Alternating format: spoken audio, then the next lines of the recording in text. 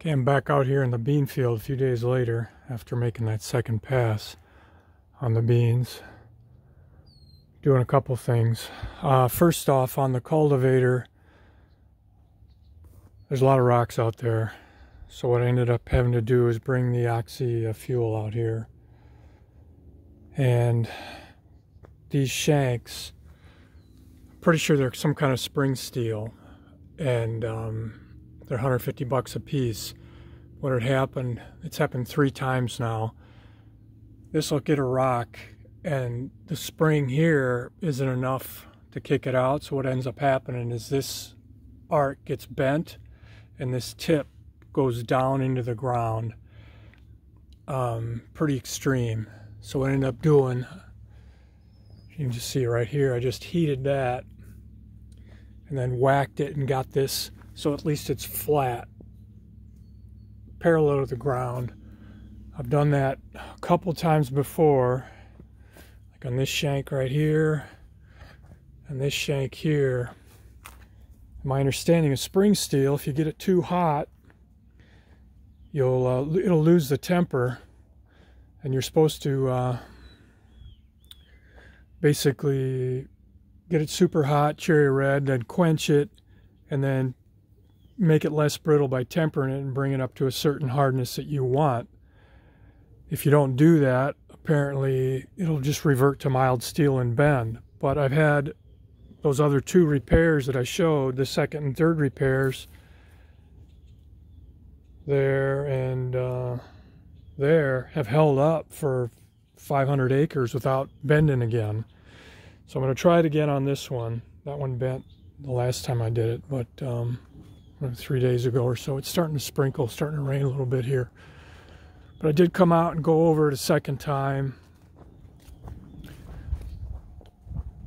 And yeah, there's still some in the row, but it's better. You always kind of see, I always think, oh man, I did a good job. And then I come out here and I show it on the camera. It's like, hey. But as I go down the rows, most of my weeds are in the end rows or right at the beginning of each row as I head out into the field. You can kind of see that flush right there. But once you get out in there, I'm generally pretty happy with it. So this is with 2 passes, and these beans are about a month ago. And there's going to be some weeds. There's just no... I'm pretty meticulous about trying to do that, but as long as the plant's healthy and the weeds aren't robbing it too much of nutrients. I've got a good stand. Even the laggards, I think there was something wrong with my row planter. I got one row that was a little setting it too deep. But by and large, I've got a good stand out here. It's remarkable. You go on the other side of that farmstead there's about 95 acres in beans here. On the other side of that farmstead, these plants are, here they're maybe 10 inches tall, and the bean plants over there are 3 to 5 inches tall. But I'll give it a couple more days, and then I'll come back and row cultivate it again.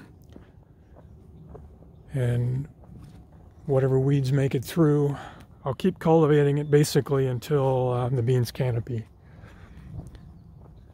But anything that's bigger than the bean at this point or in the row is gonna be bigger than the bean. It'll go to seed, but then next year this will be wheat, and hopefully that'll give me a chance to knock back some of the weeds. Well, I don't really focus too much on it, although I have in this video. It's they're looking good compared to what I faced last year when I had that damping off for fungus. I'm having problems with this tine weeder as well. Not problem, mechanical rim failure on the tires on 2 of them. And then there's the frame is bent too, so I'm gonna shoot a video on that and send it over to Matt, Bayshore Sales, and see what he has to say about that. Anyway, I'm out here 5 miles from home. Got the van, trying to beat the rain.